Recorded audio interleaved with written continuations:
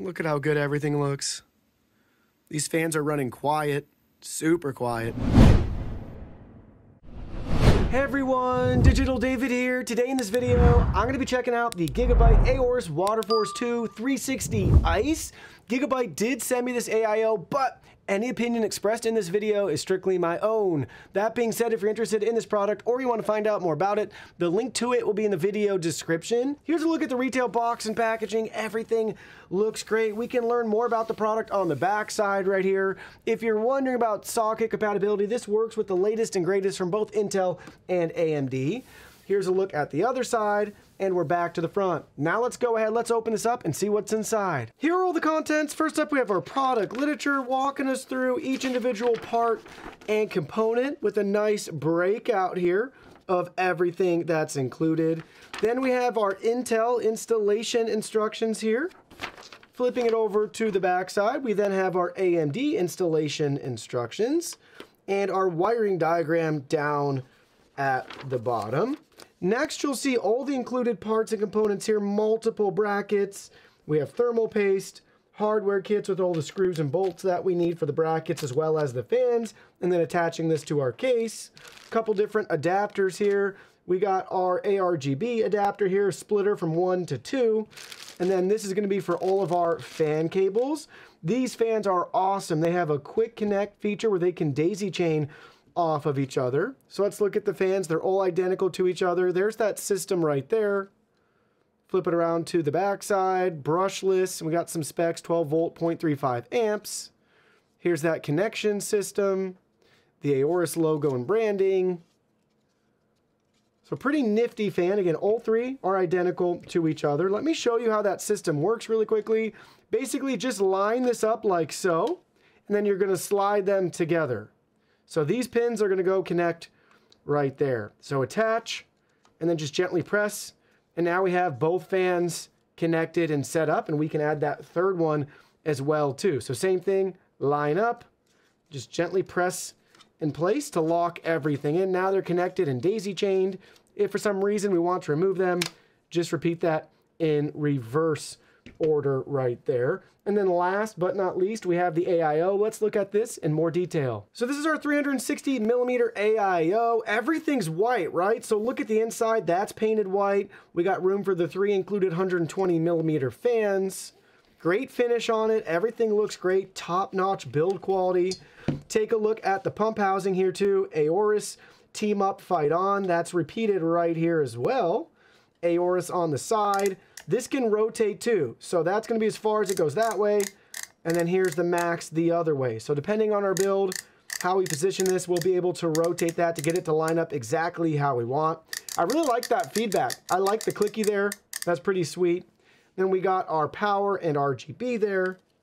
And here's a look at the very bottom. Don't forget to peel off that sticker. Now let's go ahead, let's get this set up. So the cooler's been installed on our test bench. Everything is working great and it looks great. Want to point out really quick, I just took the easy way out by using the extra header on my board for the RGB, but they do have a splitter here so you could attach the pump RGB as well as your fan RGB to one header here and everything just splits right out. But take a look at that. Again, this rotates. So move it around and position it how you want depending on how it is installed with your case. Fans right now running nice and quiet there. And super smooth RGB, that's very bright. The lights are off so you can really appreciate that brightness here on the RGB for both what's on the block as well as the 3 included fans. Spinning through nice transitions of multiple lighting effects, speeds, and all the different colors. Close-up time here to see everything. Take a look there. Got our Intel bracket underneath as well as clipped on right here, and then we just fasten it in place. Take a look at the wires and cabling here, CPU fan, pump fan, and our RGB. Again, they provide you with the splitter here so you can connect both the pump and the fans together. Everything under one header, which is nice. I wanted to spend a minute showing you how this cable attaches, again, with the RGB and your fan power.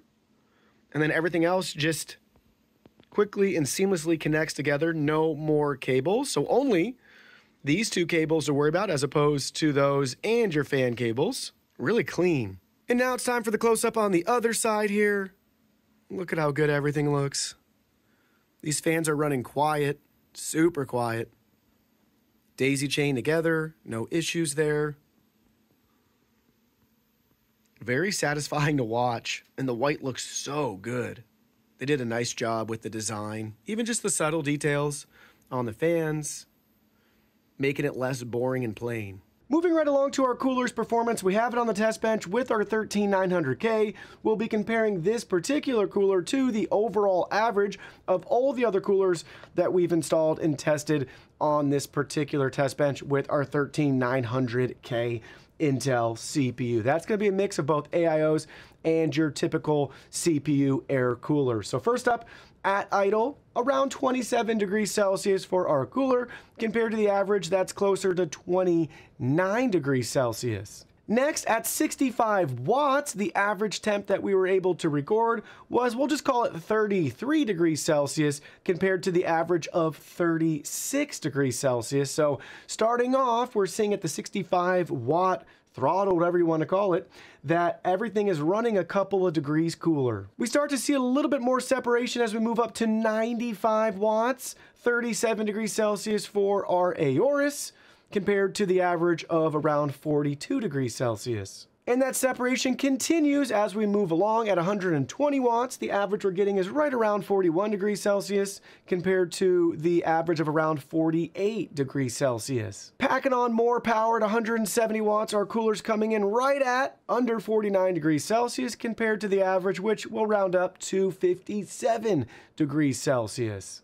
Almost a 10-degree difference. And lastly, letting everything run wide open using Cinebench R23, our cooler keeps everything very reasonable at 81 degrees Celsius compared to the average of almost 94 degrees Celsius. A lot of times, the 13900K will hit that 100 degrees Celsius threshold, but in this case, we're running about 20 degrees cooler than that and almost 15 degrees cooler than the average. Looking at that same Cinebench test, in case you're wondering, our CPU peaked at around 327 watts on average at that 81 degree Celsius mark compared to the average watts that we're seeing at around 328. So I'd say well within any sort of margin of error. And then max speed in gigahertz, very similar, 5.2 gigahertz maxed out at our Cinebench R23 test compared to the average of 5.1. Now enough with the temps, let's talk about noise performance. So everything's going to be measured in decibels.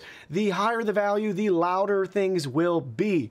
In this case, normalized with our studio environment here, with that computer turned off, mind you, and our GPU fan not running, the cooler comes in a little bit louder, about twice as loud technically than your typical cooler, 8.8 compared to 4.4 decibels. Realistically, will you notice that? I would argue no, not at idle. You're not going to hear the fans. You might just hear some noise from the pump housing. That's where we were able to pick up a little bit more than your typical AIO. But again, is it going to be noticeable? The answer is no. And looking at our max noise level normalized to our studio environment, we peak at 30 decibels compared to the typical cooler. Again, this is both AIOs and air coolers at 27 decibels. So for most of you out there, yes, this will technically be 3 decibels louder at your AIO's loudest setting compared to the competition, but I would argue that is a very, very easy trade-off to make